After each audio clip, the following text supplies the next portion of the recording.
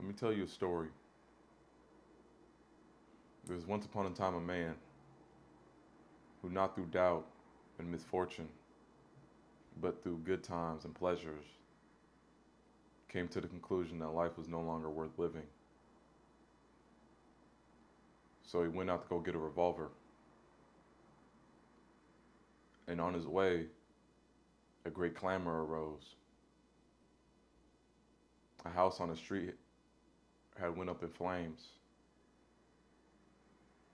And suddenly a woman appeared at the very top story. So the firemen placed their highest ladder against the building, and a man climbed up. And that man was none other than the same candidate for suicide. So he took the woman out the window and handed her down to the firemen that followed him up. Then he went into the building, and the crowd around trembled with fear because they knew the house could cave in at the very last moment.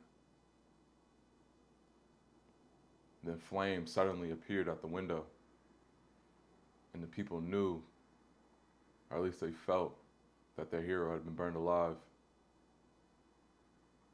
But he hadn't been burned. He soon appeared on a roof with a child in his arms. The ladder couldn't reach these heights, so the fireman threw him a rope. Then the man tied the rope around the child and lowered him to the firemen.